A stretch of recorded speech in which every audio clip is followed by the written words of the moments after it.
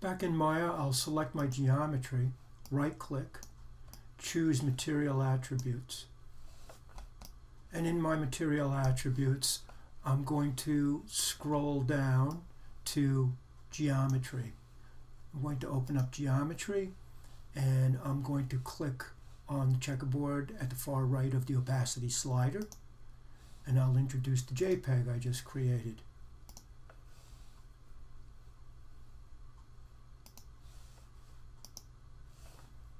No change is going to be visible for two reasons. First, we have to go in and make an adjustment on the geometry itself, and then we have to introduce lighting and the Arnold render.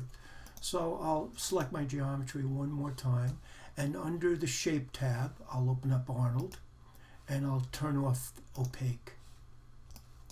Now I'm going to move my fence kind of into the viewport. I'll hold down the space bar, go to Create, and Lights, and just for this rough viewing, I'm going to choose a directional light. I'll move it up and away, and I'll hit T on the keyboard to get the transform, and if I were to hold V on the keyboard, I can take the source now with my left mouse and snap it right to the fence area. So once I get it there, I might adjust it a bit.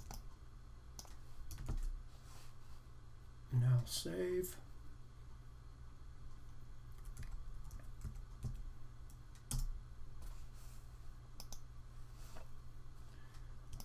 Now that I have the light setting, I'm going to go to Arnold, Arnold Render View, and I'll turn on my render view.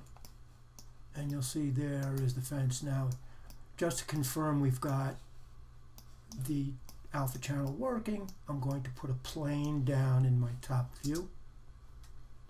So in my top view, I'll hold down the space bar, go to Create, Polygon Plane.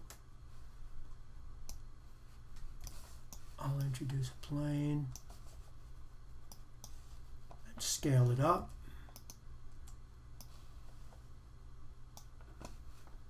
And we can see already it's working. I'll select my geometry. I'll go to my perspective view. I'll select the fence, and in my orthographic view, I'll bring it up on top of the plane.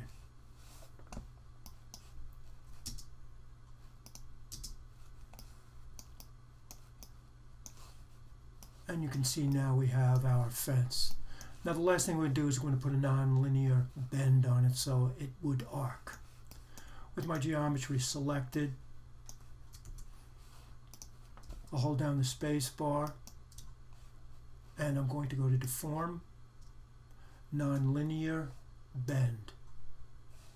And it'll introduce a vertical green line. I need to rotate that line so it's horizontal to the fence. I'll hit E on the keyboard, and if I were to close Arnold out for a moment, I can now rotate this, and if I was to go to my channel box, I can see now that I can adjust this to either a minus or plus 90 for my Z.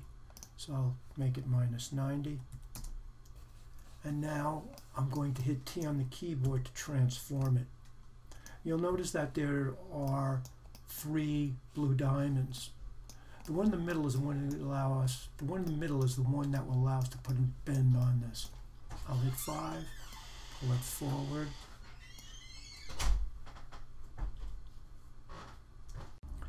Once I've introduced a bit of an arc, I can now change it to the angle I want.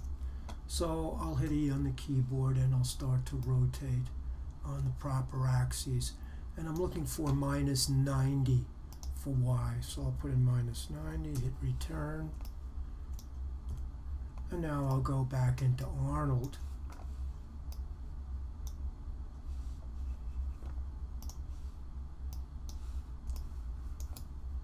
And there's our fence. To make the bend permanent, simply select the geometry and click on Delete by Type History. And that concludes the tutorial.